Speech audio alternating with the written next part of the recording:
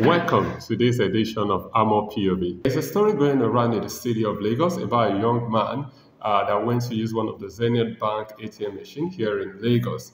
Here's what happened. He met two guys at the ATM booth and asked them for assistance. They exchanged his card without his knowledge and gave him the wrong card. They watched him input his PIN unsuccessfully on the wrong card and made away with his own. The ATM swallowed the wrong card after several PIN input trials.